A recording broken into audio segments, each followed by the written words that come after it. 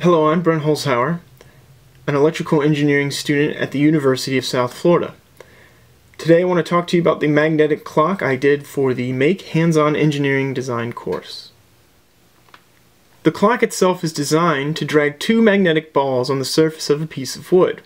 One will indicate the minute and one will indicate the hour.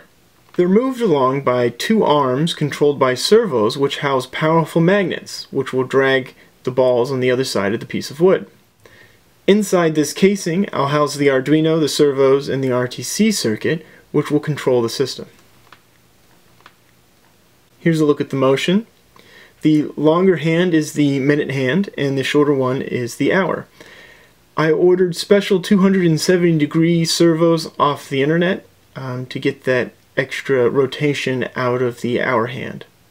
You can see I left some holes for the buttons, and you can also see the holes I left for the mounting. Here's a look at the block diagram. The entire system is run off an Arduino Uno.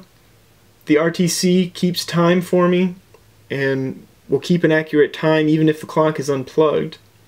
It houses a small battery. The minute and hour buttons will update the RTC so it ensures the clock is always accurate. The LCD screen is just to give you a little bit feedback on what the current time is when you're setting it. And the Arduino, you can see, controls the two servo motors, one for the hour and one for the minute. Okay, here is the final design. I ended up putting it on a nice piece of oak. And you can see on the left-hand side I have the hour indicator, and on the right-hand side I have the minutes. Just like a normal clock, the hours are indicated by 3, 6, 9, and 12. And the minutes are 15, 30, and 45, indicated by larger tick marks. I did it that way to make it a little more intuitive to read, because it'd be like a clock we're a little more used to reading. The markings themselves I made by engraving using a Dremel tool by hand, and then I went back and filled in the engraving with epoxy and sanded it flat after it was dry. Here are the magnetic balls that drag along the surface. I'll just put them on there.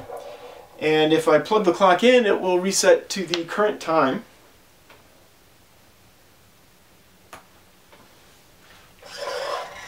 So as you can see, it is currently 10:51. I can reach from the bottom and press the hour and minute hands. I'll show you those. Here's the LCD screen, and here are the minute and hour hands. So I'll just press those for you so you can see it in action. There goes the hour. If I hold down the minute, it will tick along, and as it gets to 59 and rolls over to 1 minute, it'll roll back to the start and start all over. The hour currently reads 11. I'll press it once, goes to 12, and I'll press it one more time, and it goes around to 1 o'clock.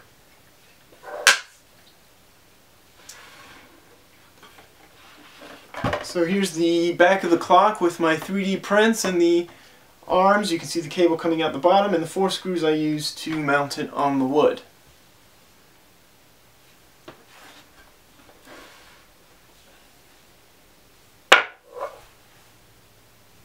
So that's my magnetic clock design. I hope you enjoyed it. Here's a little time-lapse photography I did of it in action. Thanks for watching.